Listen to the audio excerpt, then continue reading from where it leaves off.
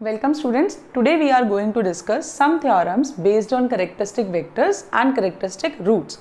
And the first result is prove that a matrix and its transpose has same characteristic roots.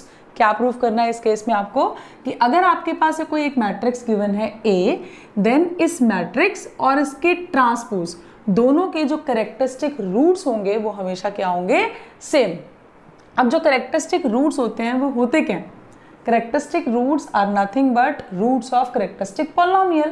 It means अगर हम इन दोनों matrix के corresponding characteristic polynomial दोनों का same हो जाए तो ऑब्वियसली उसके कैरेक्टरिस्टिक रूट्स भी क्या होंगे, same. So to prove this result we prove that कि इन दोनों मैट्रिक्स के कॉरेस्पॉन्डिंग जो कैरेक्टरिस्टिक पॉलिनोमियल आएगा वो क्या होगा, सेम। और किसी भी मैट्रिक्स के कॉरेस्पॉन्डिंग उसका कैरेक्टरिस्टिक पॉलिनोमियल क्या होता है, determinant of a minus lambda I. Fine. तो हमें इन दोनों के कैरेक्टरिस्टिक रूट्स को इक्वल शो करने के लिए क्या शो करना है, we have to show the characteristic polynomial corresponding to the matrix a which is equal to this is equal to the characteristic polynomial corresponding to the matrix A transpose, और वो किसके equal होगा, A transpose minus lambda I का determinant. Fine. To prove this result, we have to prove these two values are equal. Now, first check what is determinant of A minus lambda I. अगर A matrix है हमारे पास of order n cross n and उसके elements हैं suppose A11, A12 up to A1n and A21, A22 up to A2n and so on up to AN1, AN2 up to ANN. Then what is your A minus lambda I matrix? ये matrix क्या होगी? हमने पहले भी last lectures में ये चीज़ की है। Determinant of A minus lambda I matrix किसके इक्वल होती है, इस मैट्रिक्स में से सिर्फ डायगोनल एंट्रीज में से लैम्डा क्या हो जाएगा, सबट्रैक्ट, और बाकी सारी एंट्रीज क्या रहेंगी, सेम। सो क्या आएगी हमारे पास मैट्रिक्स A11 माइनस लैम्डा, पहले सिर्फ डायगोनल एंट्रीज लिख लेते हैं, A22 minus lambda and ANN minus lambda. अब बाकी सारी एंट्रीज क्या रहेंगी, same, that is A12, A1n, A21, A2n, so on up to AN1, AN2, ANN minus lambda. Fine. Now we calculate what is A transpose minus lambda I. पहले A का transpose ले ले। A का transpose क्या आएगा, रोज and columns are interchange. So first row आपकी क्या बन जाएगी, first column, second row will be your second column and nth row will be your nth column. Fine. Now what is your A transpose minus lambda I? ये क्या होगा, इस matrix में से लैम्डा आई मैट्रिक्स से माइनस करोगे तो इसका मतलब अगेन इसकी डायगोनल एंट्रीज में से लैम्डा क्या हो जाएगा, सबट्रैक्ट, और बाकी सारी एंट्रीज सेम। तो क्या आएगी आपके पास मैट्रिक्स, पहले हम सिर्फ डायगोनल एंट्रीज लिख लेते हैं and so on up to ANN minus lambda, बाकी entries A21 and so on up to AN1 same, then A12 and so on up to A1n. Next is A2n and so on up to AN2. Clear? So now A minus lambda I ये matrix है और A transpose minus lambda I this matrix है। हमें show करना है इन दोनों matrix का जो डिटर्मिनेंट है वो क्या होगा, same. As you can see from here ये दोनों मैट्रिक्स जस्ट एक दूसरे का ट्रांसपोज है। कैसे, इसकी जो फर्स्ट रो है वो इसका फर्स्ट कॉलम है, इसकी जो सेकंड रो है वो इसका सेकंड कॉलम है। This is A11 minus lambda, A12, A1n तक, ये भी क्या है, A11 minus lambda, A12 up to A1n। Next row A21, A21, A22 minus lambda, A22 minus lambda, A2n, A2n, मतलब जो इसमें रोज थी वो इसमें क्या बन गई, columns. So it means this and this, ये दोनों मैट्रिक्स एक दूसरे के जस्ट क्या है, transpose. And you all know कि अगर आपके पास कोई भी एक मैट्रिक्स है और उसका ट्रांसपोज है, दोनों का डिटर्मिनेंट हमेशा आपस में क्या होता है, इक्वल. मैट्रिक्स और उसके ट्रांसपोज का डिटर्मिनेंट हमेशा आपस में क्या होता है, इक्वल. तो ये दोनों मैट्रिक्स भी जस्ट एक दूसरे की ट्रांसपोज ही है. इट मीन्स इन दोनों का डिटर्मिनेंट भी आपस में क्या होगा, equal. And this what you have to prove कि इन दोनों का डिटर्मिनेंट आपस में क्या होना चाहिए, इक्वल. अगर डिटर्मिनेंट इक्वल, इसका मतलब characteristic polynomial same. Characteristic polynomial same तो कैरेक्टरिस्टिक इक्वेशन सेम. अगर कैरेक्टरिस्टिक इक्वेशन ही सेम है तो इसका मतलब क्या हुआ, उसके कैरेक्टरिस्टिक रूट्स भी क्या होंगे, same. And this you have to prove कि इन दोनों मैट्रिक्स के कैरेक्टरिस्टिक रूट्स क्या हैं, same. Now the next result is prove that 0 is the eigenvalue of a matrix if and only if that matrix is singular. क्या prove करना है हमें, 0 किसी भी मैट्रिक्स की आइगन वैल्यू या करेक्टरिस्टिक रूट या करेक्टरिस्टिक वैल्यू सिर्फ तभी होगी अगर वो मैट्रिक्स क्या है, सिंगुलर. मैट्रिक्स सिंगुलर का मतलब determinant of that matrix must be equal to 0. और यहाँ condition if and only if है, यानी कि अगर मैट्रिक्स सिंगुलर है तो 0 उस मैट्रिक्स की आइगन वैल्यू होगी, और अगर आइगन वैल्यू उस किसी भी मैट्रिक्स की 0 है तो वो मैट्रिक्स क्या होगी, singular. Fine. So we suppose proof में पहले हम मान लेते हैं ए कोई भी एक स्क्वायर मैट्रिक्स है जिसकी आइगन वैल्यू क्या है, 0. फाइन. नाउ आइगन वैल्यूज क्या होती हैं, जो इस करेक्टरिस्टिक इक्वेशन को क्या करती हैं, सेटिस्फाई. वो लैम्डा की वैल्यूज जो इस करेक्टरिस्टिक इक्वेशन को क्या करती हैं, सेटिस्फाई. इसका मतलब अगर 0 इस मैट्रिक्स की आइगन वैल्यू है then 0 must satisfy this equation. Then अगर हम लैम्डा को यहाँ 0 पुट करें, so what will you get, if I put lambda is equals to 0, 0 into any matrix is 0. तो ए में से नल मैट्रिक्स माइनस करेंगे तो क्या आएगी, ए मैट्रिक्स, यानी कि determinant of A is equals to 0. And what it means कि ए इज सिंगुलर. सिंगुलर मैट्रिक्स क्या होती हैं, जिनका डिटर्मिनेंट क्या होता है, 0. तो यहाँ से क्या प्रूफ हुआ, अगर 0 इस मैट्रिक्स का की आइगन वैल्यू है तो ये मैट्रिक्स क्या है, सिंगुलर. नाउ उल्टा प्रूफ करें इसमें सेकेंड पार्ट, क्योंकि ये if and only if case है. हमने क्या प्रूफ कर दिया कि अगर 0 आइगन वैल्यू है तो मैट्रिक्स क्या है, सिंगुलर. अब इससे रिवर्स क्या प्रूफ करेंगे कि अगर ए सिंगुलर है तो 0 इस मैट्रिक्स की क्या होनी चाहिए, eigen value. How will you prove this, अगर सिंगुलर है तो इसका मतलब determinant of this matrix is 0. Now this can be written as a minus 0i is equals to 0. लिख सकते हैं हम इस a को a minus 0i. So what it means कि a minus lambda i equal to अगर 0 ये characteristic equation है तो 0 इस करेक्टरिस्टिक इक्वेशन को क्या कर रहा है, satisfy. It means 0 is the eigenvalue of this matrix A. Hence it is proved. दोनों पार्ट प्रूफ हो गए कि अगर 0 आइगन वैल्यू है तो मैट्रिक्स क्या होगी, सिंगुलर. और अगर मैट्रिक्स सिंगुलर है तो 0 इस करेक्टरिस्टिक इक्वेशन को सेटिस्फाई कर रहा है. It means 0 is the eigen value of this matrix A. Now the next result is if A is non singular. Non singular means determinant of this matrix is not equal to 0. A अगर आपके पास कोई भी non singular matrix दी हुई है then prove that eigen values of A inverse, ए का जो inverse है उसकी eigen values are reciprocal of the eigen values of A. What it means कि अगर लैम्डा ए की आइगन वैल्यू है, lambda is an eigen value of A, then lambda का जो रेसिप्रोकल होगा, reciprocal of lambda is 1 by lambda, that is an eigenvalue of A inverse. This you have to show कि अगर कोई matrix non singular है तो जो eigen values A की हैं उनके रेसिप्रोकल्स A इनवर्स के क्या होंगे, eigen values. Fine.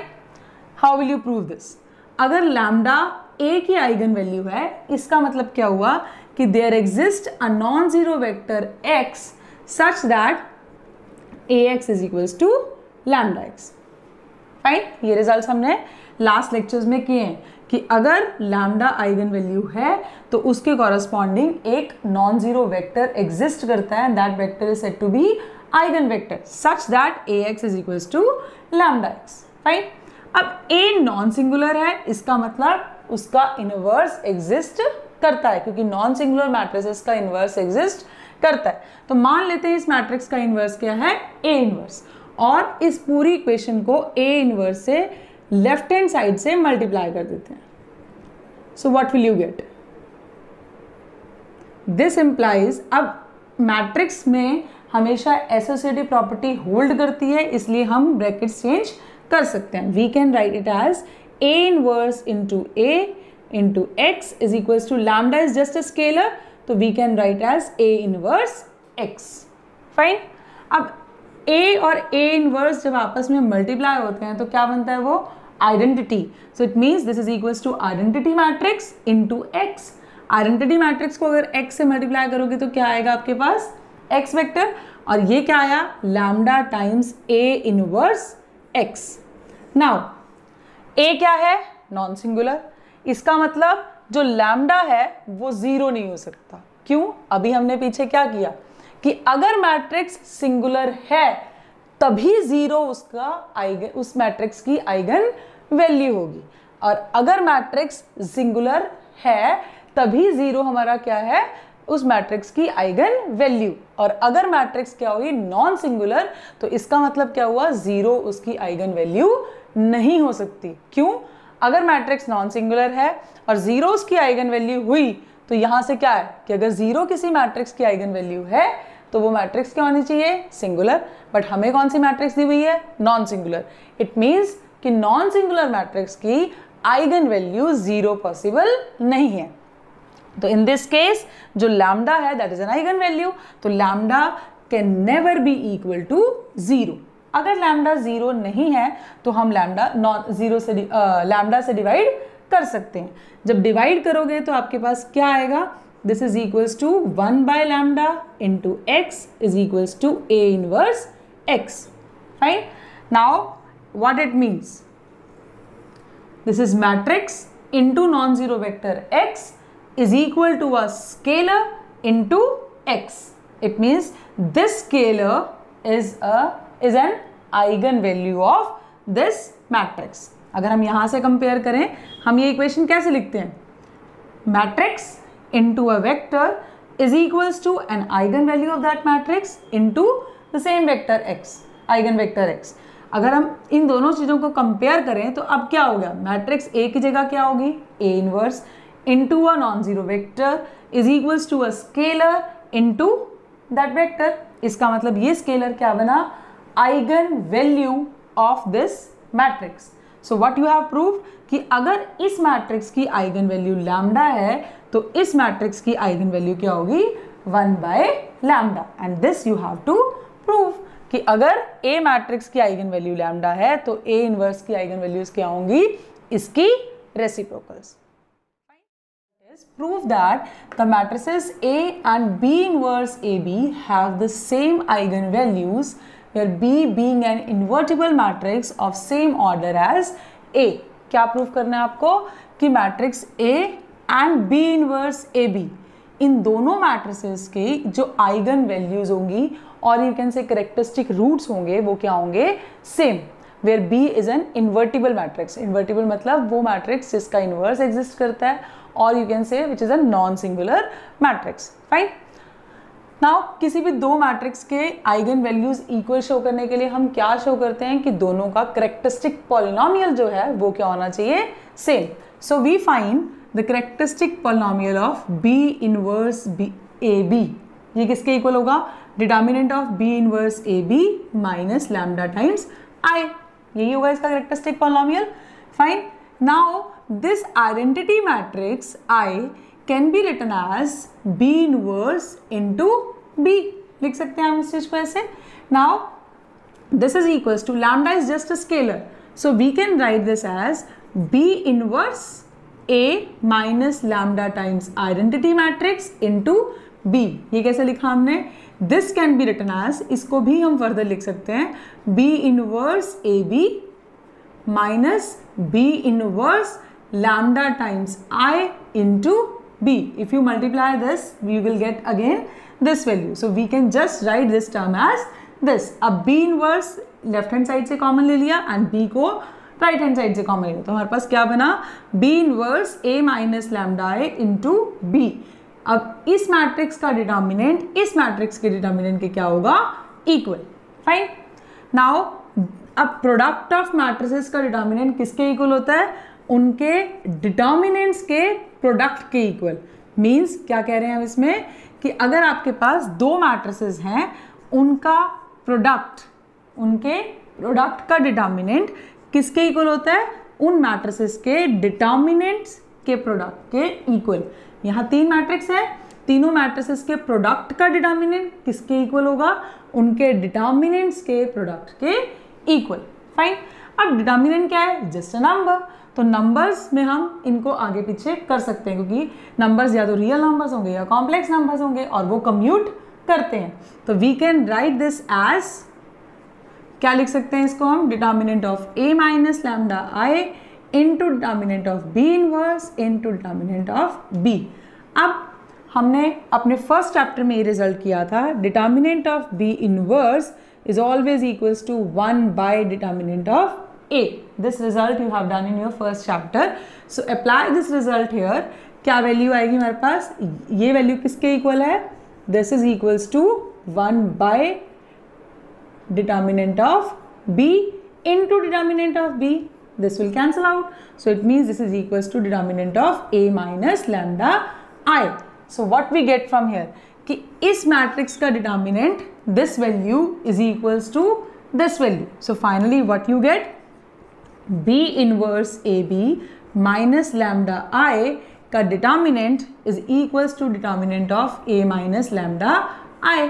So this is the characteristic polynomial of this matrix and this is the characteristic polynomial of this matrix. अगर दो मैट्रिक्स का कैरेक्टरिस्टिक पॉलिनोमियल सेम है तो ऑब्वियसली उनके कैरेक्टरिस्टिक रूट्स भी क्या होंगे, सेम. इसका मतलब इनकी आइगन वैल्यूज क्या हुई, सेम. फाइन. सो इससे हम ये भी कह सकते हैं कि अगर दो मैट्रिक्स आपस में सिमिलर है तो उनकी आइगन वैल्यूज भी क्या होंगी, सेम.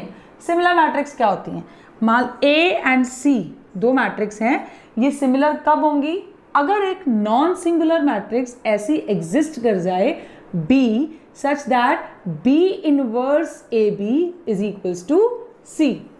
A और C आपस में सिमिलर कब होंगे, अगर एक ऐसी मैट्रिक्स, इन्वर्टिबल मैट्रिक्स एग्जिस्ट कर जाए B such that B inverse AB किसके इक्वल हो, C के इक्वल. तो इस केस में जो B इनवर्स AB है वो किसके इक्वल है, C के. इसका मतलब this matrix is similar to this matrix, तो इन दोनों के जो आइगन वैल्यूज होंगी वो आपस में क्या होंगी, सेम. क्यों, क्योंकि A और B इनवर्स AB की आइगन वैल्यूज क्या होती हैं, सेम. और B इनवर्स AB है क्या, नथिंग बट C.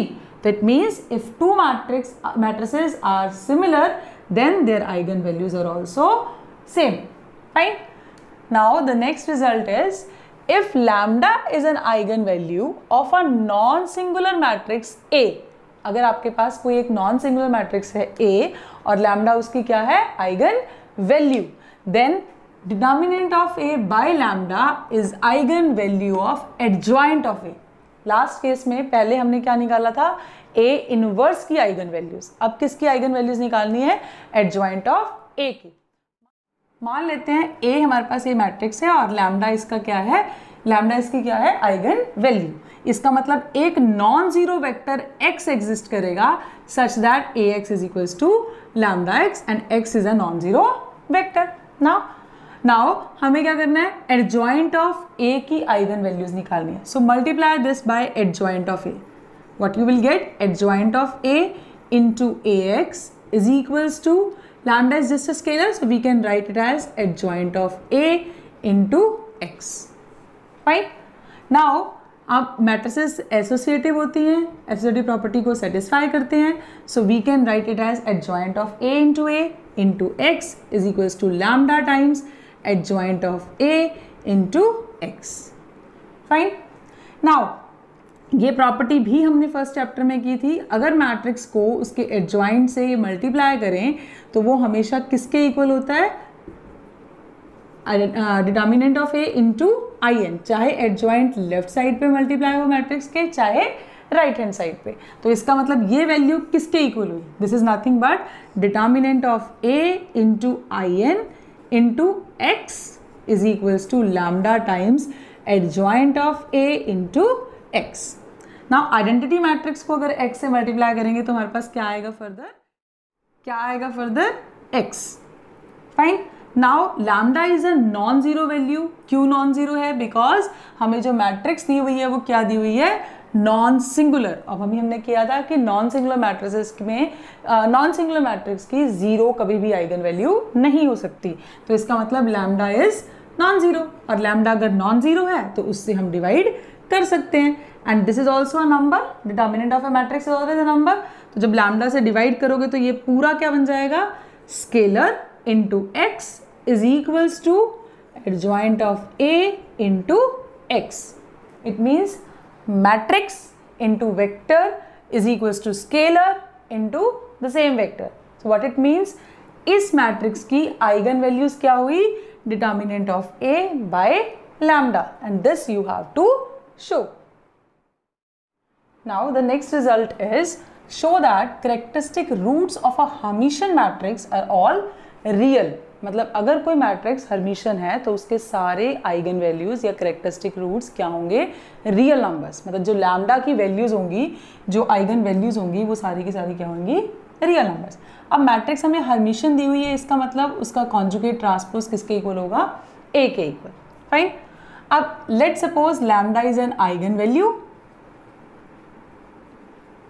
और you can say characteristic root of this matrix A. Fine. A is an Hermitian matrix and lambda is eigenvalue of A. So it means there exists a non-zero vector x such that Ax is equals to lambda x. अब हम इस पूरी equation का conjugate transpose ले लेते हैं। मतलब Ax अगर ये दोनों आपस में इक्वल हैं तो इनके कॉन्जुगेट ट्रांसपोज भी आपस में क्या होंगे? इक्वल। फाइन। क्या आएगा अब यहाँ से? This is A B conjugate transpose. Product का कॉन्जुगेट ट्रांसपोज किसके इक्वल होता है मैट्रिसेस में? पहले सेकेंड वाली मैट्रिक्स का कॉन्जुगेट ट्रांसपोज, फिर फर्स्ट वाली मैट्रिक्स का conjugate transpose. Here lambda is not a matrix, it is a scalar and this is a matrix. तो इसमें स्केलर के ट्रांसपोज का कोई मीनिंग नहीं है। सो क्या आएगा? सिर्फ lambda conjugate into x conjugate transpose. Now multiply this by right from the right hand side. इसमें x से क्या कर दो? मल्टीप्लाई। फाइन। अब a कॉन्जुगेट ट्रांसपोज किसके इक्वल है? a के इक्वल। वाई? बिकॉज a हमें मैट्रिक्स दी हुई है हर्मिशियन मैट्रिक्स। तो क्या आएगा आपके पास? x conjugate transpose into A x is equals to lambda conjugate into x conjugate transpose into x. हमने सिर्फ क्या पुट किया? a conjugate transpose is equals to a। Now ax किसके इक्वल है? ax is equals to lambda x। तो इसको दोनों side से हम x कॉन्जुगेट ट्रांसपोज से मल्टीप्लाई करेंगे।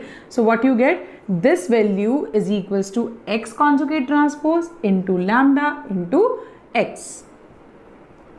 Now lambda is just a scalar, so we can write it as lambda into x conjugate transpose into x is equals to lambda conjugate x conjugate transpose into x।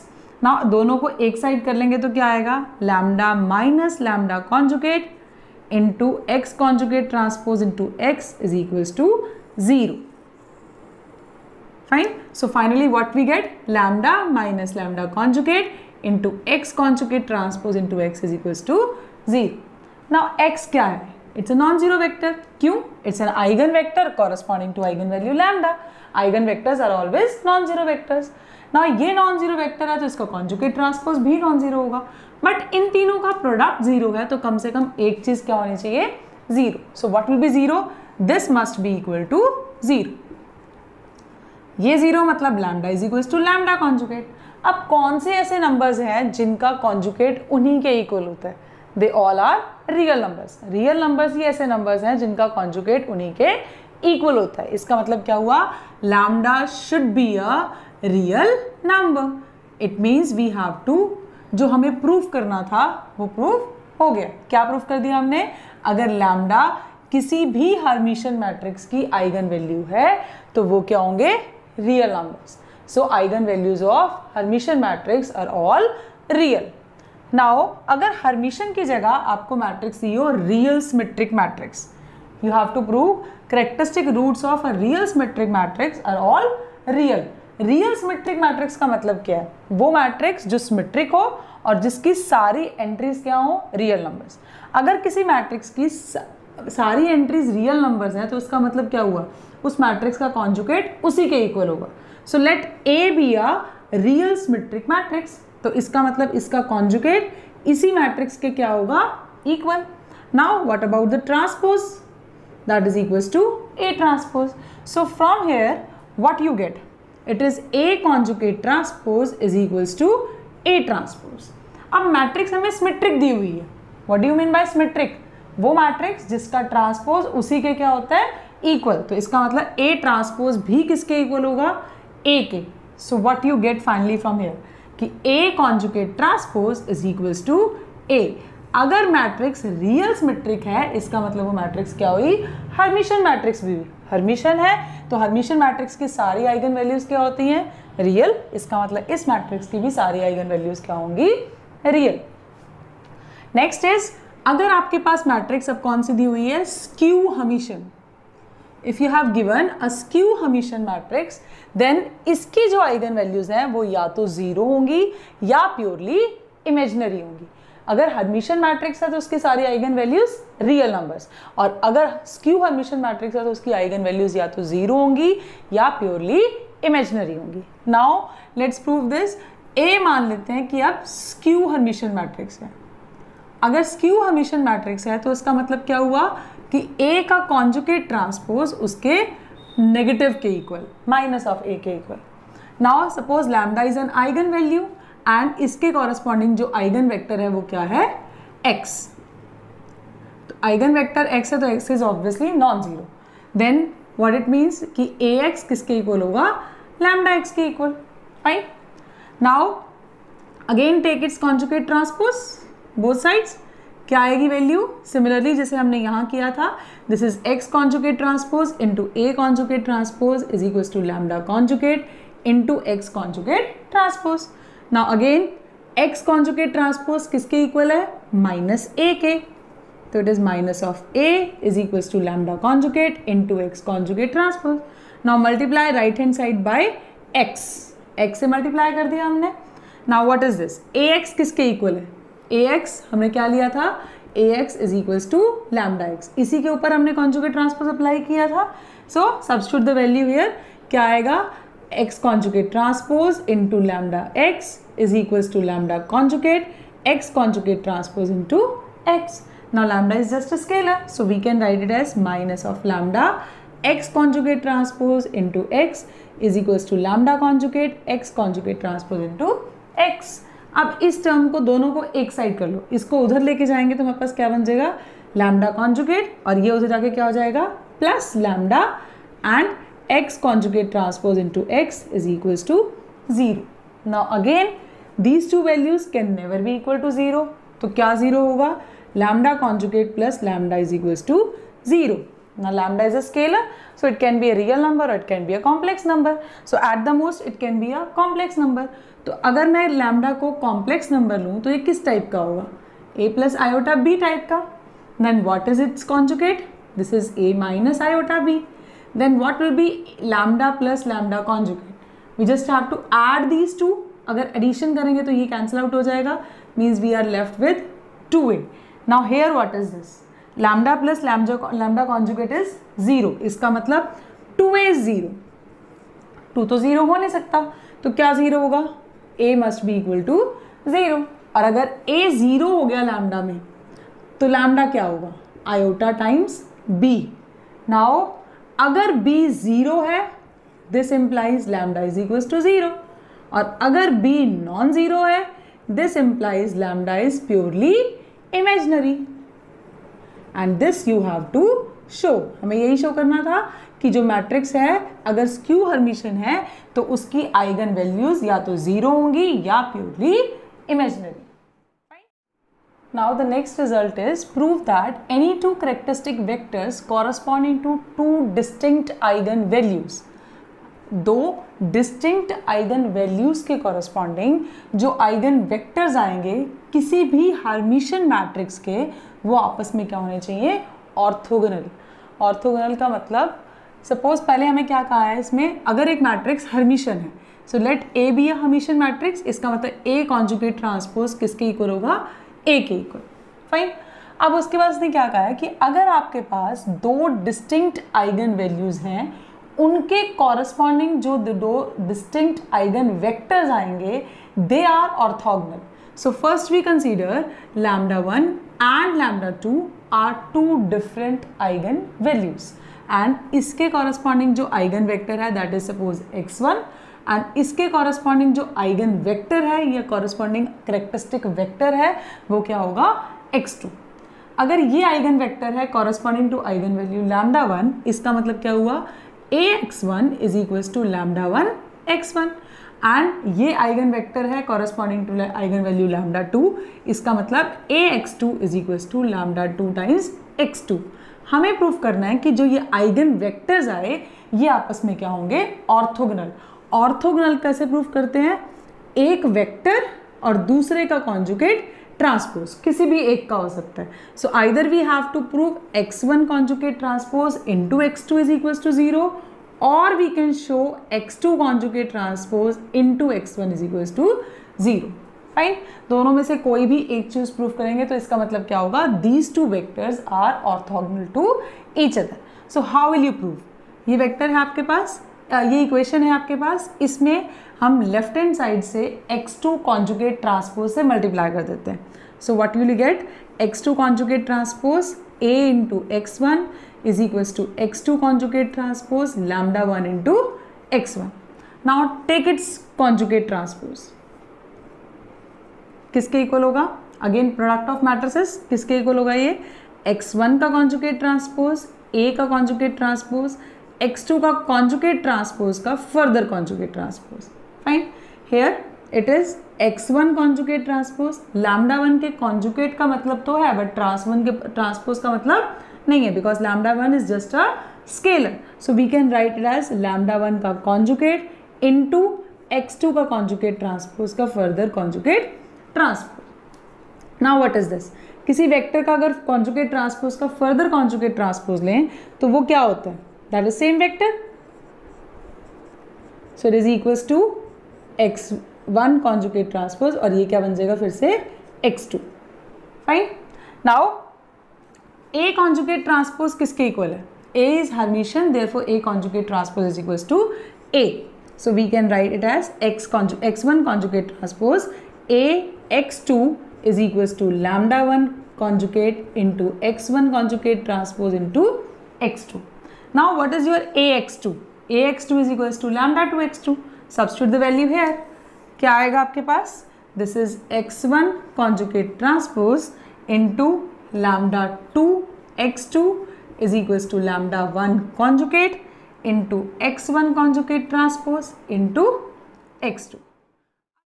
Now एक चीज, हमें कोई matrix कौन सी दी हुई है, matrix is Hermitian matrix, और Hermitian matrix की सारी आइगन वैल्यूज क्या होती हैं, रियल नंबर्स। सो λ1 भी इसकी आइगन वैल्यू है, it means λ1 is also a real number. Real number का मतलब λ1 का कॉन्जुगेट भी किसके इक्वल होगा, λ1 के equal. So substitute the value here, what we get, x1 conjugate transpose λ2 into x2 is equals to λ1 x1 conjugate transpose into x2. Again λ2 is just a scalar, so we can also write it as λ2 x1 conjugate transpose into x2 is equals to λ1 x1 conjugate transpose into x2, or we can write it like this, minus of this is equals to 0.